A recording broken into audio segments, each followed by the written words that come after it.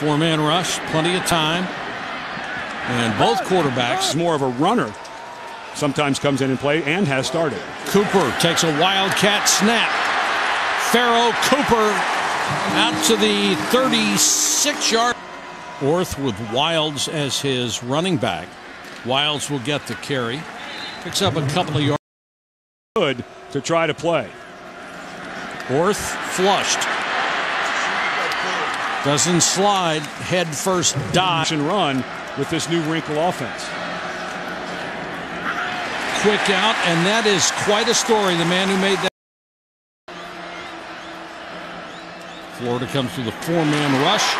Great throw, a better catch, a huge hit from Nick Walker. Has been moved to offense. Number 28 is in the backfield. He'll lead block for Wilds, and Wilds will only get a yard. Kind of the new sideline erupted. It's really added nice energy to the team. Four wide receivers set. Orth throws incomplete. Need to do better than 3 and out on this possession. Orth pump fake. Now in trouble, and down he goes back at the 23-yard line. With he and Bullard inside. And there's Brantley going one-on-one on left guard Mike Matulis. It's the inside hand every time. We saw that earlier with Bullard with the hands inside the offensive linemen. That time he stuck his inside hand. Orth won another screen. This is a tight end screen. I think I've gotten 0 this year. Well, then you'd have to get better. And Orth will just get rid of that before he's mastered through spring and summer, and boy, has it paid off. Pass underthrown, intercepted. Picked off by JC, and they got a lot more pressure. So far, not much pressure up front. Childs the running back. He'll get the carry. Picks only a couple of yards up on that run against a very Bullard. It's a big deal for Florida. Guy wasn't expected to play. Pressure on Orth, and they got him. Brian Cox Jr.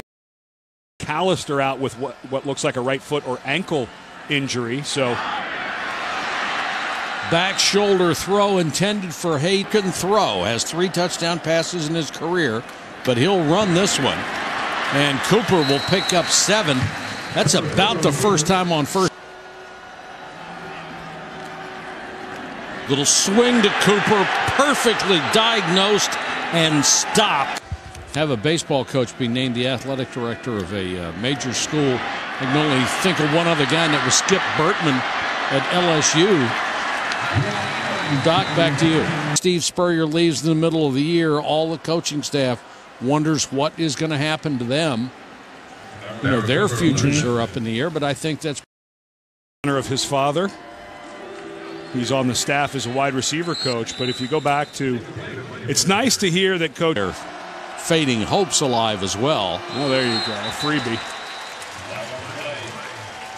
Brantley got across early, it appeared. But Elliott was brought here by Steve Spurrier 5 years ago. Offside on the defense, number 57. 5-yard penalty results. Can South Carolina mount another drive? Well, yes, they can. A perfect, especially inside 40 yards. I don't know how much. Get something on the ground, but Brandon Wilds can't get anything. And because you'll take the 3 and then try the onside kick. Four-man rush, time. Great catch near the 40. Inside the 20 to try to win. Well, Wilds again. I think you want to tear this page out of the playbook. Yeah, and it's just not working. And you can hear nothing bad can happen. Orth again with time. Cooper! Touchdown! PAT. The fans are streaming out of here after that stunning run. And this is going to be incomplete. Brandon Wilds out. They put together some offense. There, he's out with his assistants doing a terrific job keeping the recruiting fires burning during this time. And I hope that they give him quarters of a season as a head coach. I agree he's a smart guy offensively, of course. Orth under pressure, scrambles. And lo and behold, first year for Jim McElwain and his staff. And here we go with the lateral Ruski.